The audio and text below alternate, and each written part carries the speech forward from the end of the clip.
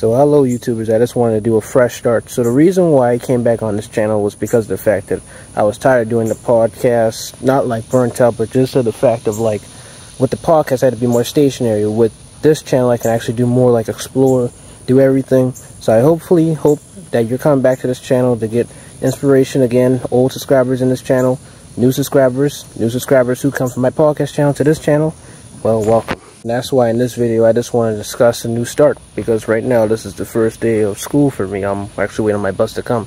But the reason why I wanted to film this video is because I wanted to tell you that you have to take a fresh start with things. Sometimes when you start things, you have to have a brand new perspective. Sometimes with things we tend to have fear.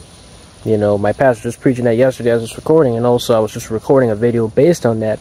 And you know, you really got to just be able to take that push, that drive, to know that, okay, if I move forward, it could work. Sometimes you don't want to overstay your welcome. Sometimes you may need a shift where it needs to be shift. Or sometimes it may seem like you may need to move forward, but you don't have to move forward. Maybe you have to stay for a little while. But to get to the point here, you have to be willing to want to move forward, to want to be able to see betterment